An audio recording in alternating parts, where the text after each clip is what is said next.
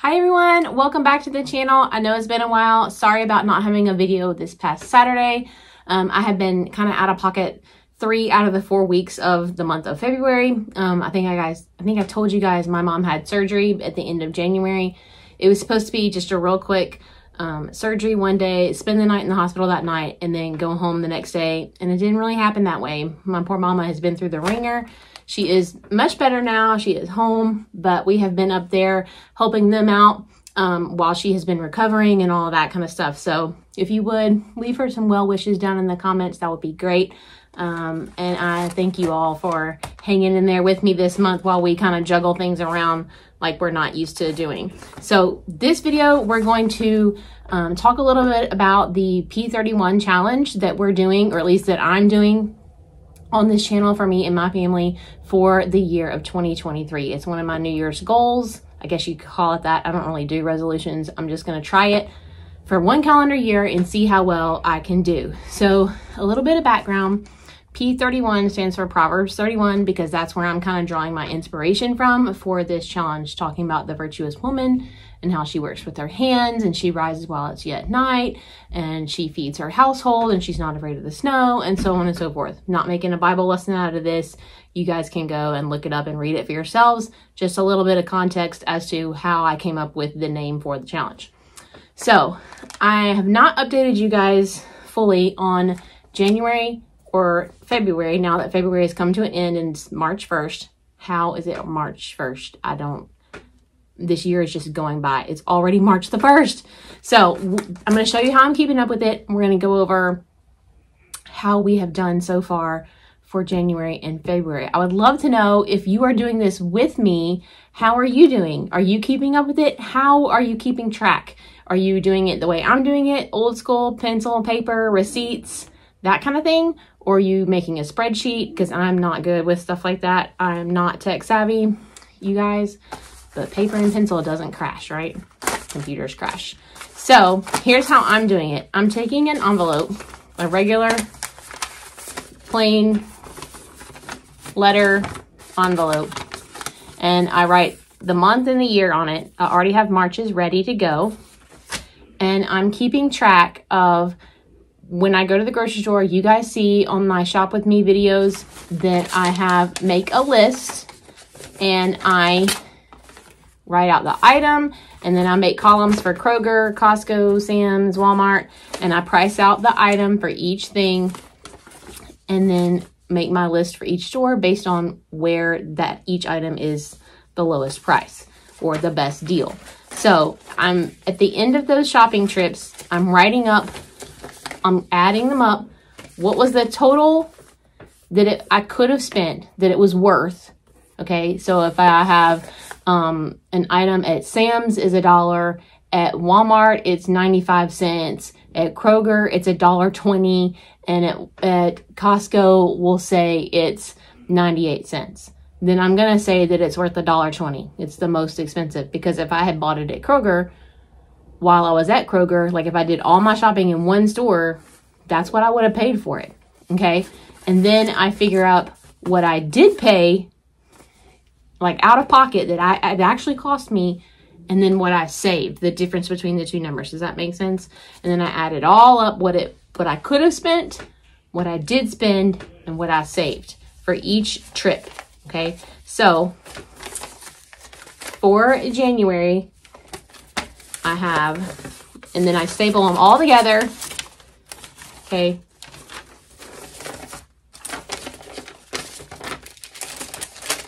And then I fold the receipts or staple the receipts for this shopping trip.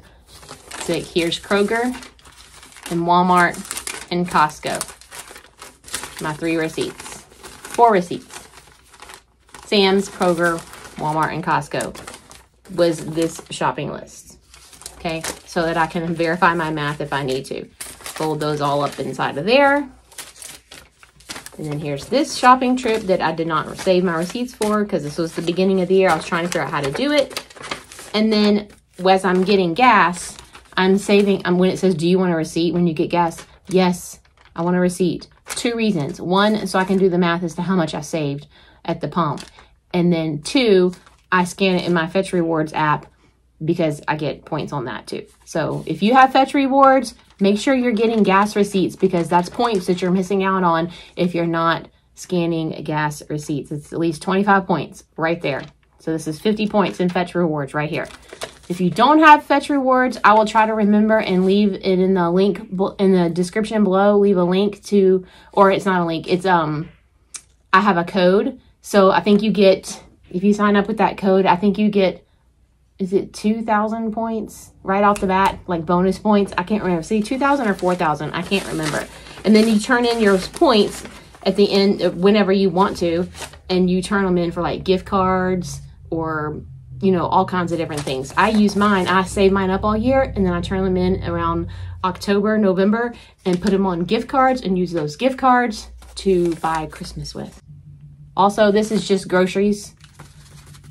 This is just simply like grocery stuff, okay? You guys see what I get on my shop with me. That's that kind of stuff. I'm not including clothing, shoes, that kind of thing. Stuff for around the house, home decor, anything like food, household cleaning products, laundry detergent, air filters for the house, you know, those kinds of things. That's what this is. Now I'm counting up the money that I saved on the gas, but I'm not including how much I spent on the gas in this total right here. Okay. So $1,143.76 worth of food items, household items. I ended up spending $488.20. I think that's a 2. It's either a 2 or a 7.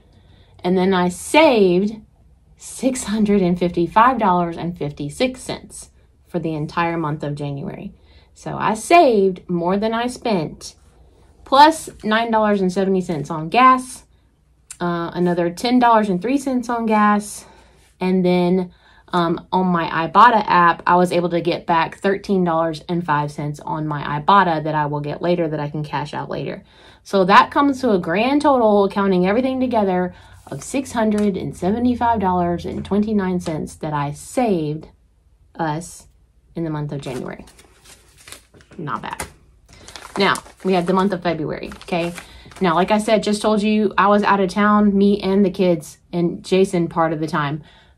3 out of the 4 weeks in February. So I did not get to do typical grocery hauls. The last 2 weeks of February, we were up at my mom and dad's house, and it was just kind of like, you know, every couple of days I would go and get a few things here and a few things there. So I just saved my receipts as I went and just did it that way, because it was just out of the ordinary and you just roll with the punches, right?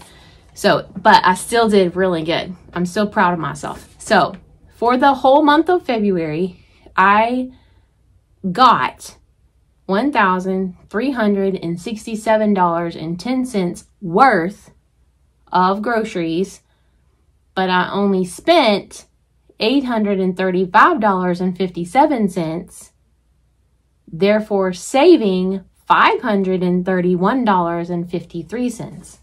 Plus I saved $7.31 on gas. And then I am going to go ahead, it's not food items, but it is money that I saved, and I was really, really, really, really excited about it. I had to go to one Walmart up there by them, and because mom asked me to go to that specific Walmart, and I ended up finding these. I walked in there and there was just clearance, like the whole store. It wasn't like a clearance rack. It was every section of the store just had clearance stickers. You just had to find them. So I ended up finding this, Polo, Ralph Lauren Polo brand, not just Walmart brand, of little boys undershirts that is a 5-pack. It's not a 3-pack. It was $9.98 and they had it on clearance for $3. So I counted that. And then I found this really cute top that I thought would be cute for Bailey. And it was $16.98. And I paid $3 for it. And a pair of jeans for me that they're too short, but I think I'm gonna like cuff them and do something to make them like cute, like capri length, wide leg capris, if I can make them work, that were $12 and I paid $1.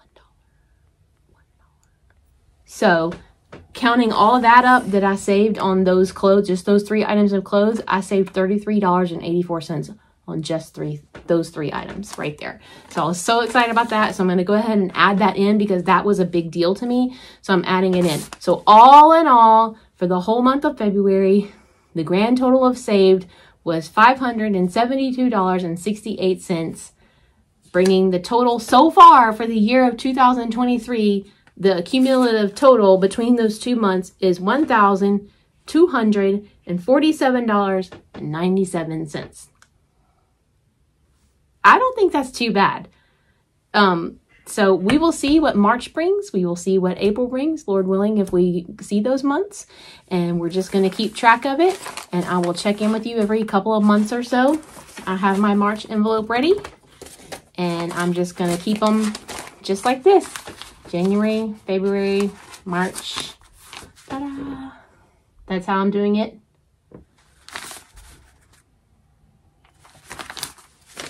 And you saw on the inside. So I hope that helps you. Maybe come up with a system yourself or however you want to do it. I did just not show you. So February's contents are, see, here's the receipts for this shopping trip. And that's how I'm doing it, like this, or at least trying to. Adding it all together, doing all the math. And then here is this one. See how I'm writing what it's worth and what I spent. And then I'm attaching my receipts to it. And then these receipts are my gas receipts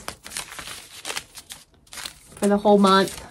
And then these are the receipts that I just kept up with what, you know, like I said, it was a crazy month when I would just go here, go there. I just had a few receipts from that and I just kept up with them.